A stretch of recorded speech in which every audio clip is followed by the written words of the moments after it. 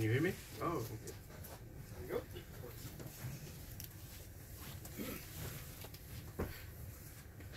go. Hi, I'm very excited to be here. Thank you all for coming. So my name is Hadar Isserlis. I'm an electronics engineer, of course.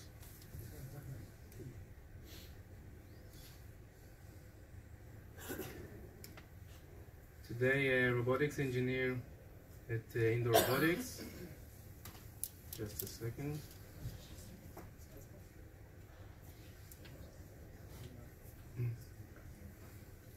Okay, let's try. Ever since I remember myself, I was building robots. Started as a kid with lots of Lego, Technic Lego. Later on, I took apart an old keyboard, connecting it to a rotary switch. I made it my first wheel encoder, reading the inputs with a simple Pascal code. Very great moment for me. Something about a decade later, I found out the world of Arduino, which made a great connection for me between the electronics world and the software world. And a little bit later, the world of multirotors. Ever since I'm building ones, first flying them manually, today also autonomously. This is actually one of my first quadcopters. Flies very well, as you can see, made of some wood sticks, etc. If you recognize, there's a pointer here also? Right here. Oh, okay. This is an Arduino. We have IMU here, digital compass, barometer. We'll talk about it later. So a little bit about the history of multirotors. I found out it actually started in 1907 by French brothers that, as you can see, made this vehicle. They managed to take off and to land, and they said the flight is too shaky and not stable, so they neglected the idea. Almost 2 decades later, you can see another French engineer took off and made a flight of 360 meters. Very impressive. Jumping to today's technology,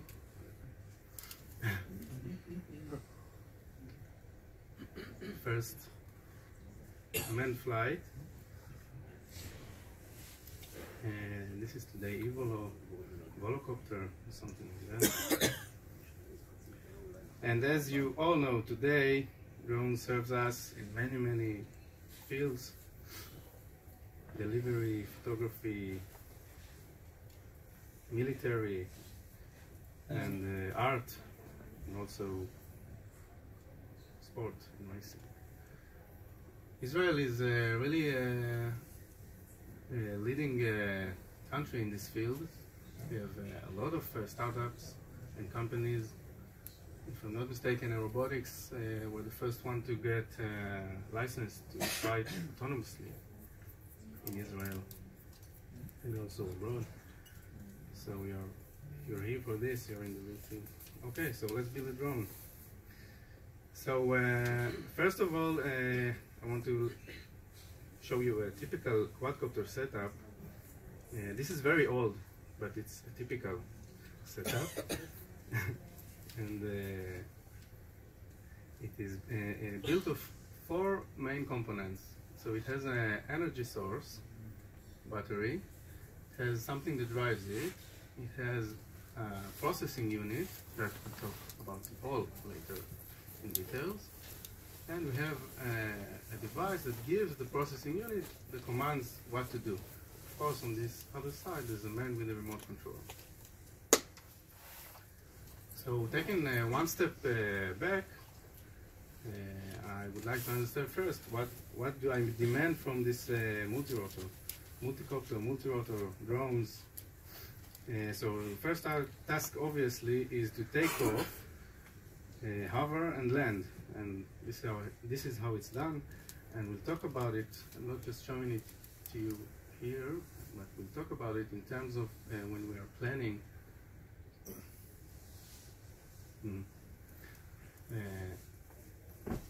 Told me to drink water. No, I'm just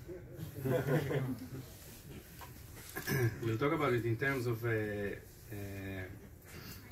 planning our setup. This is very important.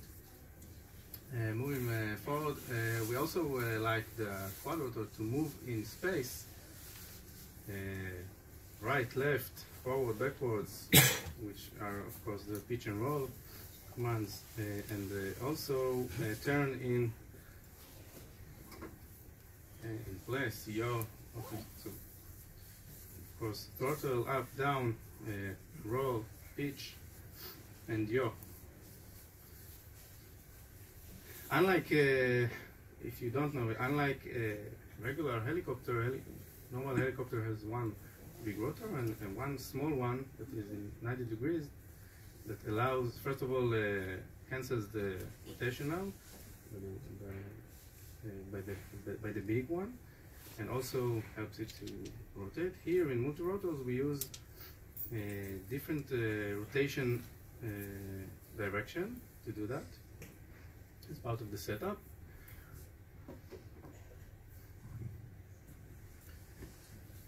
Moving another step back, this is here, you all know 3 laws of motion from Newton. I only want to translate it for us to our world. So the first one simply says, okay, you managed to take off, you gave it a little bit of pitch or roll, but if you leave the stick and it already has velocity to some direction, if you don't stop it, it will continue. This is something we must remember. Unlike a landed robot with a gear that will probably stop once you stop the command, here the drone will drift somewhere. We need to take that in account when we build an autonomous drone.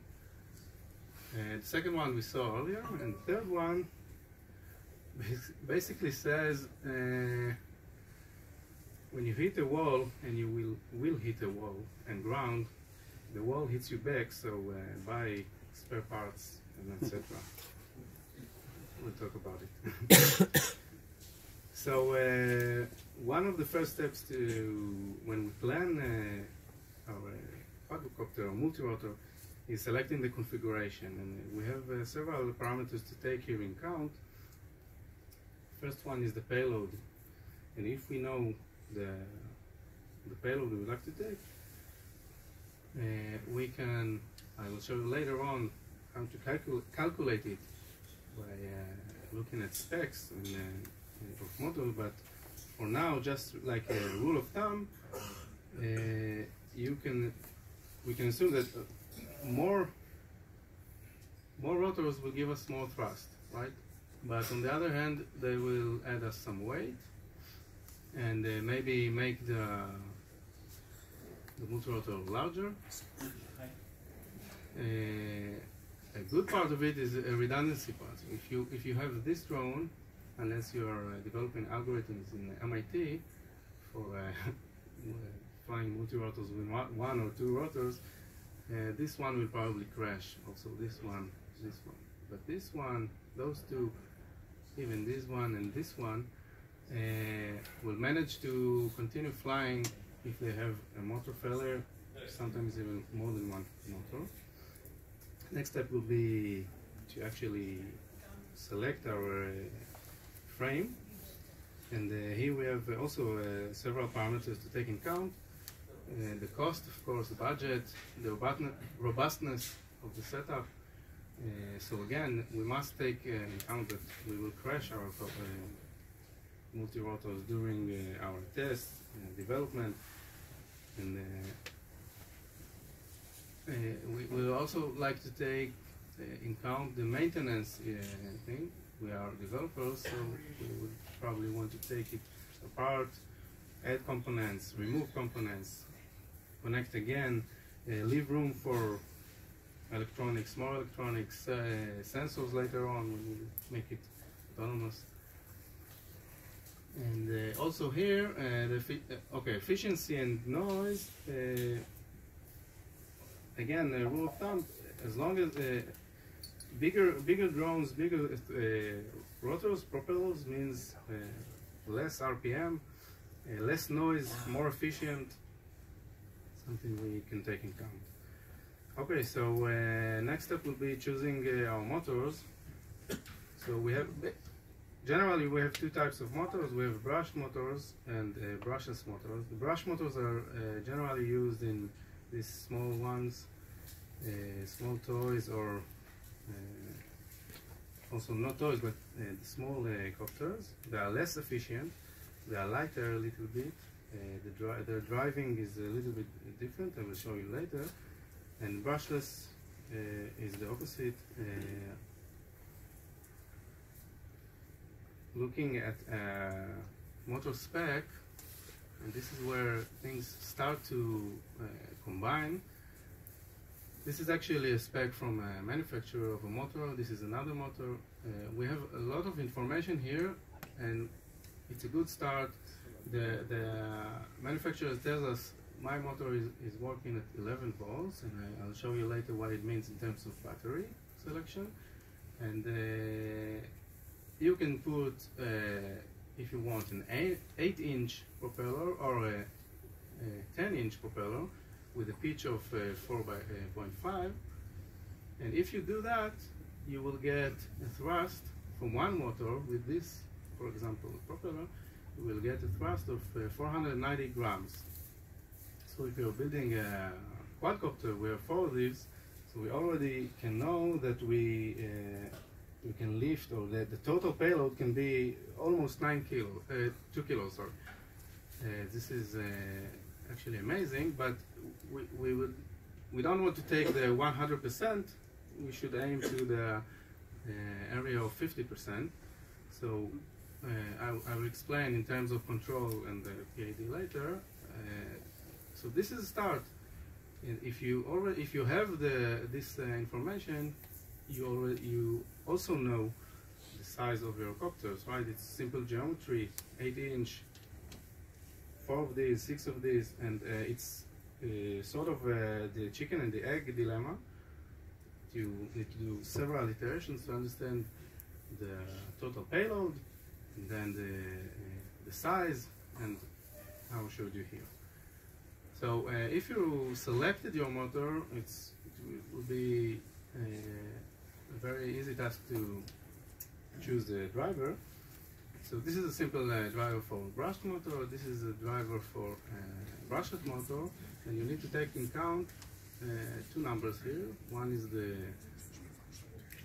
total amps that it can drive, and second is the voltage. It's written here in terms of cells, how many cells of the battery in serial, and I'll show you in a minute what it means. So this driver supports 2 to 6 cells and can give you a continuous current of 30 amps.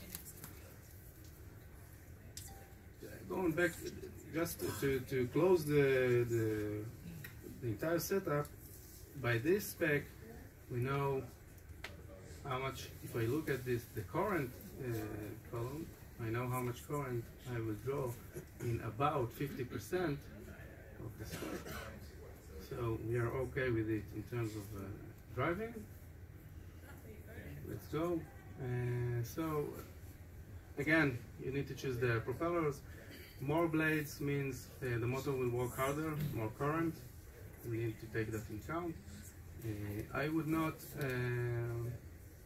spend too much time on this one, but take a look at the spec from the manufacturer and build accordingly.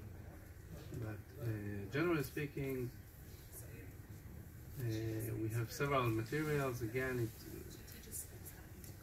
we have carbon fibers blades, for example, that should cost more. We have setups to assemble more easily the props and take it off, take it in count. Again, larger props means more efficient, less noise. Okay, and battery. So battery is a very important part in the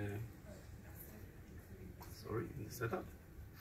If you're if you're new in this field, I would tell you immediately go for LiPo. You also have this one, maybe other technologies I'm not aware of. But basically, LiPo technology for batteries means drawing a lot of current with maintaining the voltage of the battery, which is something that you cannot do with the regular batteries in the currents we are talking about. And so you have a number of cells here. Let's take a look at that. So this is a 3-cell battery. It says on the battery. The voltage is 11.1, so that takes us back to the manufacturer spec we saw earlier. We have, it tells us how much current, how much discharge rate we can take. And the main thing we need to take from this slide is these two equations. So we saw earlier how much current we will need. So in this term, if we take this battery, we are okay. And we can assume and calculate approximately the flight time we have. This is of course for hover. If you maneuver a little bit, you spend a little bit more. This is not the battery that we use in the example. It's like PO4? It's a lithium polymer. Maybe the one that blew up from LG was something similar to that, but yeah. It's. I will talk about it. This is a battery that you need to keep the charging and discharging. Use a proper charger and discharge, and when you storage it, you need to use a special case in case it's fire. For that, I have this video showing you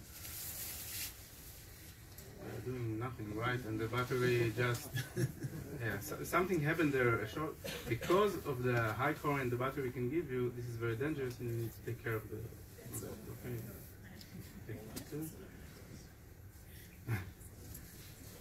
Okay. Okay, flight controller. This is the processing unit, and today there are so many types for different causes, for the targets. For now, I'll tell you, if you're aiming to build an autonomous drone, I would recommend going for a PixOp, a PX4, the same hardware and a different stack. They support a lot of external components, and inside these flight controllers there are several sensors.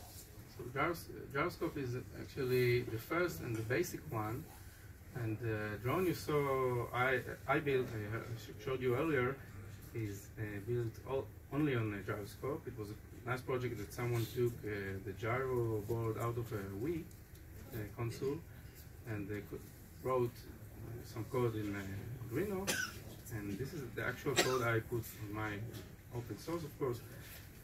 This was the first, this is the basic sensor you need. After that, we have a gyroscope measures angular velocity. It means how fast you rotate in each of the axes. Accelerometer gives us the acceleration in each of the axes. Yeah? And the magnetometer is digital compass, of course. Barometer for height, low resolution height. The gyroscope just give you stability, or just a sensor? What do you mean by stability? No, because when you use the gyroscope, it's like yeah. So with a simple integration of the gyroscope data in time, you can calculate the angle you're in. The problem here is that you have it's digital and you have drift. So over time, it will drift. will be it can be very accurate, but you complete it by using the accelerometer and a filter between them, camel filter or something like that. Okay, we also have GPS, optic flow if you want, range finders, airspeed, airlock. Talk about it. Sorry. So a very important method to do on a quadcopter if you build it yourself is the PID tuning. And all of the most of the flight controller will come with the custom with already parameters for PID in it, but you will need to tune it according to your setup. Every weight you add or distribute your weight differently, you need to tune it, maybe even tune it for the different axes with different PID. I'll talk about it. Some flight controllers has this method built in, which is nice. Sorry? PID is proportional, integral, and derivative. It's a basic controller, loop controller for closing loop in the control theory. Look in Google, you'll see. We have many GUIs to set up to connect to our flight controllers, to set it up. They also have wizards, so it's quite easy. The most important thing here, and we'll talk about when we move to autonomous flight, is the Mavlink. Mavlink is a protocol that, for example, Autopilot uses between the craft and the ground control. It can be either your application, this is actually an application called Tower, or the base station if you use a laptop.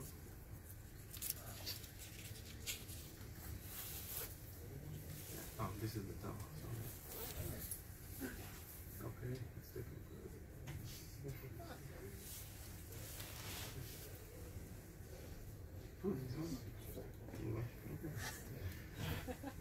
Yeah, so gimbal is a nice accessory. If you're doing photography, if you have a drone with the gimbal, you know what it does. But I'm showing it here in terms of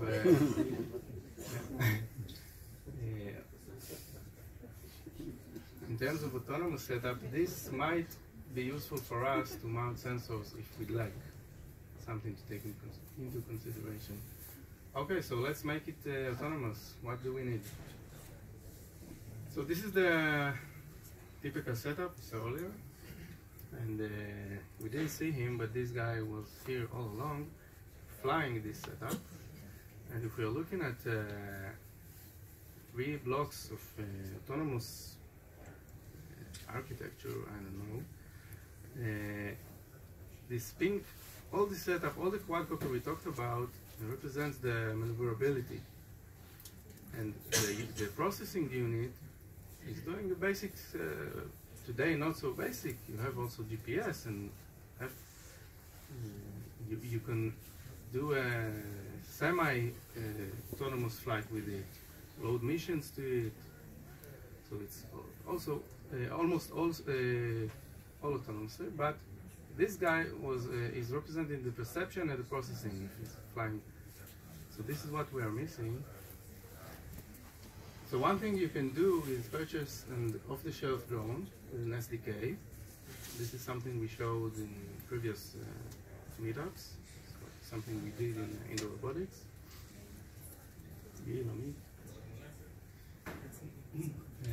What you see here is we showed it at one of the meetups. What you see here is actually 2 robots controlled simultaneously using a ROS bridge with the SDK of the DJI. This is DJI Mavic. We also have this one. It's also from DJI. It's a brother of this one. It's a Telo Education. EDU. They have SDKs. You can develop with it. Also, you can purchase something like that. helicopter drone kit, you can buy this kit for something like 500 euros. It already has everything you need: the battery, propellers. They might have made the calculations for you. They also give you a brain to develop on it. The disadvantages in this kind of solution is that you need to use their framework, and you are limited to their setup in terms of sensors, weight, etc., etc. Also here, the Intel Aero. So if you decide to build your own drone, make it autonomously, you need to remember a few things we talked about. Get spare parts, use prop guards, use calculators, online calculators such as eCalc. It's a great calculator for all kinds of, not only multirotors, also rovers and airplanes, flying planes. Tune your PID before manual flights. This is something very important before, not only for drones. Any robot you build, very recommended to feel it, drive it yourself, understand the limits, and what its capabilities are before you write code to it. Take the orientation of the robot in account. So we have a robot that can be at almost any orientation in space, right? And if I put here, for example, a rangefinder, and I tilt it a little bit to go forward, which I must do, then it points somewhere else. Okay, so we need to take that into account. This is why I put the gimbal, and take into consideration to use the gimbal. Take in account vibrations. This setup vibrates. It can influence your readings. Dry test it on your table, of course. Distribute your setup for better debugging, and have a fail-safe mechanism. This is if you propellers spin very, very fast. Use it safely. Okay, so one thing you can do before even building the drone is using a simulation. If you use ROS, if not, you can start now. ROS is a great platform for developing robots. It's a robot operating system. Gazebo is a simulation platform. What you see here is Hector SLAM package in use. We have a small drone here. You can see, you might see it, right? Before even starting to build, you can develop your code before even building something or ordering it. This is a drone using ROS. This is RV's visualization tool of ROS. I can see that it has some LiDAR on top of it.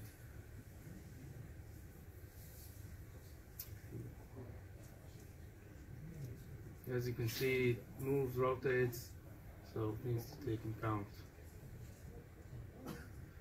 Thank you.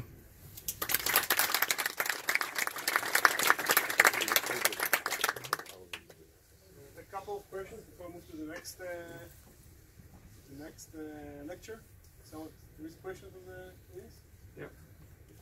I wanted to ask you about the latest advances in the power source. So are we sticking with the LiPo for a long time, and where is it going from there?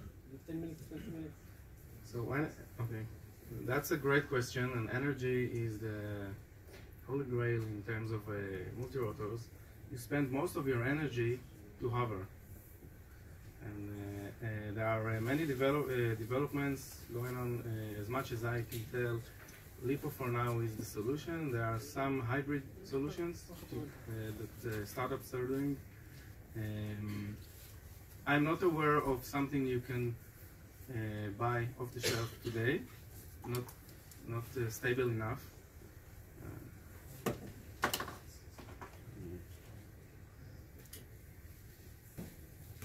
Okay. Next question. There's another one over there. Thank you very much.